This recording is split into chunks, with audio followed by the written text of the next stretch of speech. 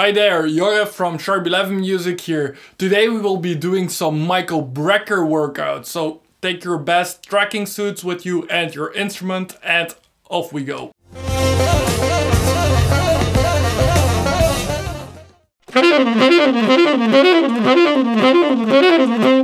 So, there is a lot of Brecker riffing in this one terrific solo he played with Frank Zappa live in New York, which I recently transcribed. If you haven't seen it yet, you should really check it out. It's amazing. I don't know anything like it. It's like the best rock saxophone solo you'll ever hear.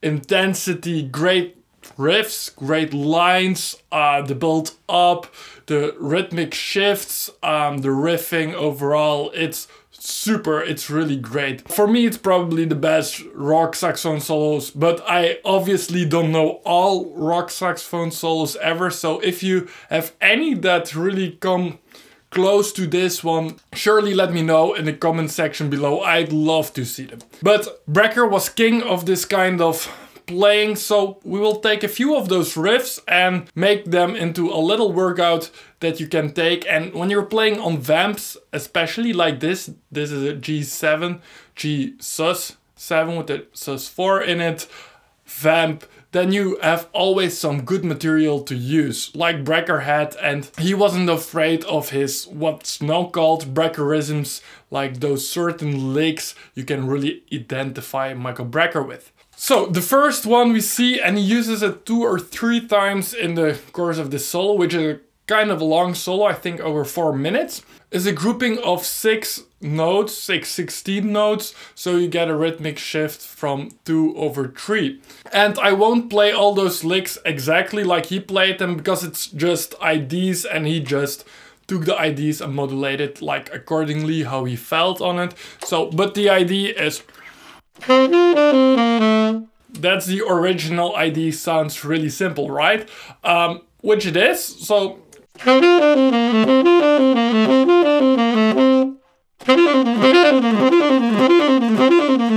So you can really see it's almost a rhythmic thing on your saxophone, like how you press the keys. You know, you really try to put an emphasis on this D, because that's always the beginning of this 6-note grouping. Of course, this grouping in itself gives a rhythmic cross rhythm, but what also helps, of course, is that this tune is in 7/4, so it shifts even more, even if he keeps on playing that cross rhythm. And to give it even another dimension, but this time melodically, he kind of modulated, not completely as you will see, but that first interval is just a half tone higher, and then it's not exact. It's more in the way of a G sharp minor pentatonic, which is really cool to do a half tone higher minor pentatonic, which sounds really cool outside on a G7. So that's a half tone higher minor pentatonic. And that sounds like this.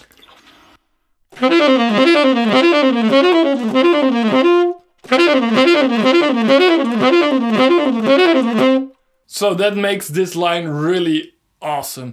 I talked about a workout. What you could do is for next week, if you would just practice 10 or 15 minutes, I have 3 of Brecker licks today for you. You could just start with this first one and do it very slow.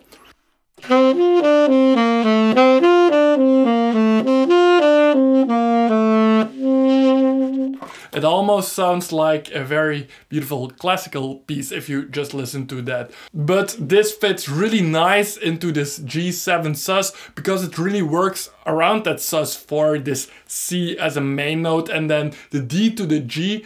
Just this fourth interval, a fourth interval always makes it hip, guys. If you want to do hip stuff, use fourths. So practice that, just slow, and then you can gradually speed it up, and then also incorporate this G sharp penta half tone higher minor pentatonic.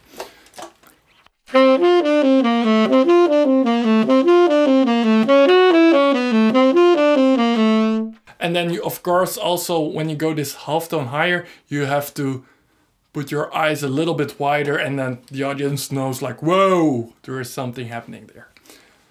So that was the first one. Off to the second one, and Michael Brecker wouldn't be Michael Brecker without those false fingering crazy stuff he does.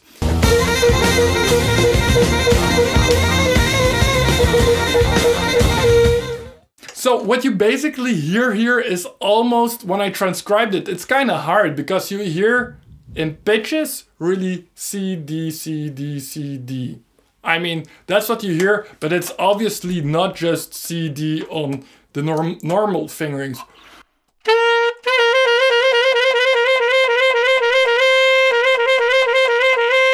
I cannot even play them smoothly perfect, but I mean, it's not that. You hear C, D, but at the same time you hear more and you don't know what is happening. So here I wrote in the fingerings for what I think with those overtones that can also cause a C and a D, and if you mix them up in the right way, then it gives this C, D, C, D in pitches, but with different timbres between those C's and D's. Let me explain. Actually, it's a grouping of 4, and the second and the third one are the overtones. So you first play a D, and then you finger a low C, and you can keep the octave key down for the whole pattern here. So if you do well and you keep your air, you should practice your overtones, but it generally helps to blow a little bit louder because of the simple fact that most people just have a better airstream when they blow a little bit louder. That's what you want to go for. An even airstream is really important here, guys. So it helps blow a little bit louder. It also helps that, I mean, Michael Brecker was blowing quite loud here, so you get a free pass on this one. Then you should get the overtone of a high C, which is normally this C.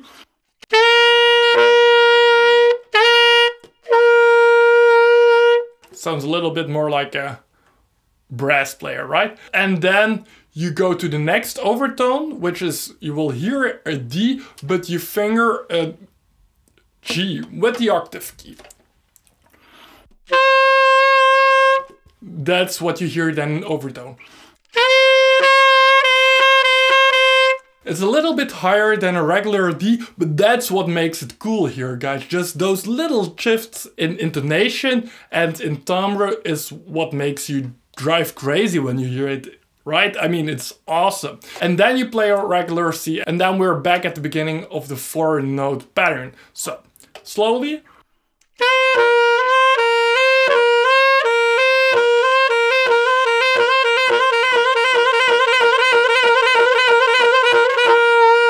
So then you get there, but do this first slowly. Take it one step at a time and just do it in the first days, 5 minutes or 2 minutes even.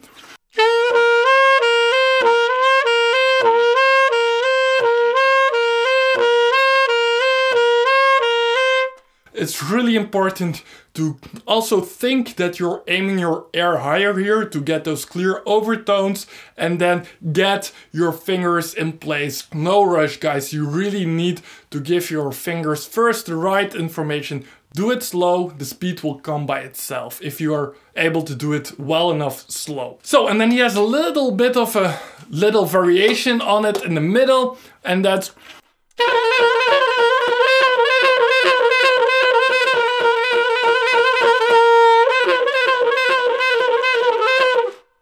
Okay, so the thing is that it is kind of generally hard to write this rhythmically right down. So just take a look at this 4-note pattern, and then the next pattern actually starts on a kind of weird place rhythmically. On the third beat, the third triplet note, that normal D, that's the first note of this next little pattern. But just see it as one pattern down there as a grouping of another 4 notes. So first you play a regular D, side D, and then you play G, G flat, F chromatically, but you let those 3 last ones flip into the overtone. So you get...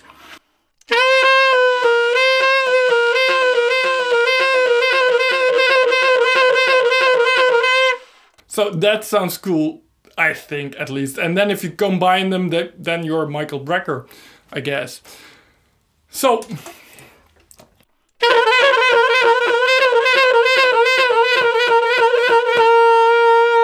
that's something like what he was playing. I'm not trying to nail it here exactly how he played it, but just the general idea. And then the third one is actually a broader theme that I want to discuss here, is just a try it ID, but then to move it outside, and let me show you how it works.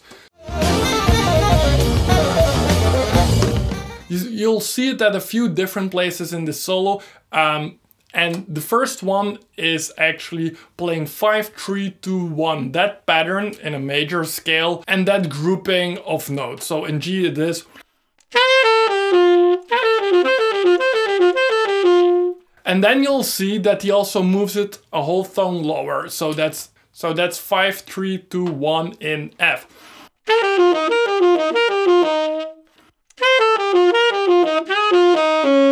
And then it goes another whole tone lower, another whole tone lower, and you get the idea.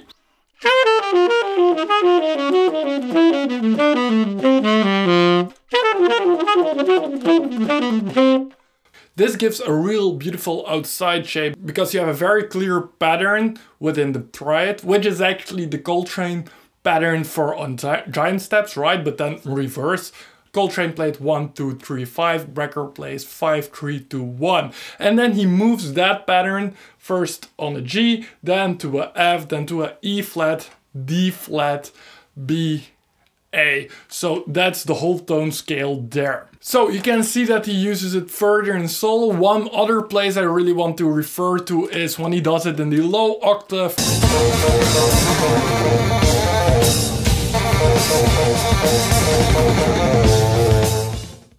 It sounds really evil. I wrote in activate evil embouchure because it helps to tighten a little bit that embouchure to get the nasty sound. And also if you have a microphone, it helps to put your bell really directly into the dynamic microphone because it gives that proximity effect. Those low overtones get really projected even more when you go closer to a dynamic microphone. So I guess that's a little bit the combination of why it gave that cool sound here. It's actually quite simple what he does in terms of melodic content because it's just a triad on a F, but it's the way how he plays it, and then also the F, how it fits. I mean, that really emphasizes this sus7 sound. It has the minor 7 in it, the 9, and that sus4. So that's it. You play a triad down, and 1 or 2 times in between he just goes one time back to the C instead of.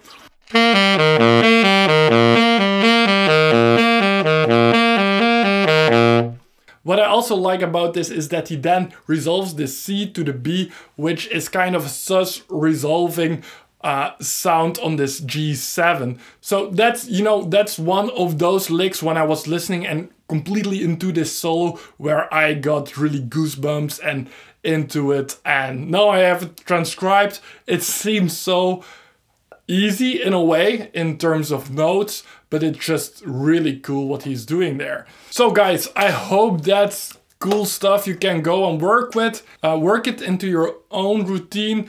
It really doesn't have to be long because it's really small samples of note groupings here. So the first was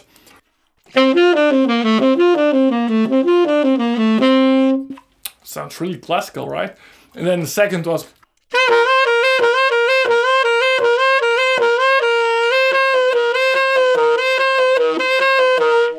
and then the third one was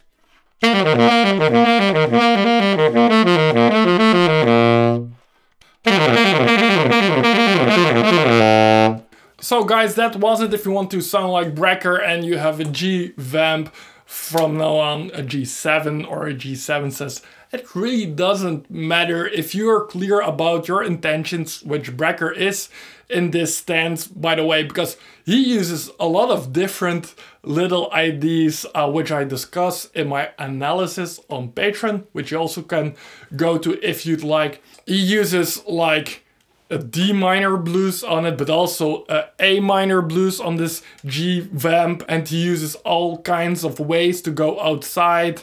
And sometimes I even have the impression he's more thinking in D minor Dorian, which is also perfectly possible. It's just different ways to think. It's all the right notes.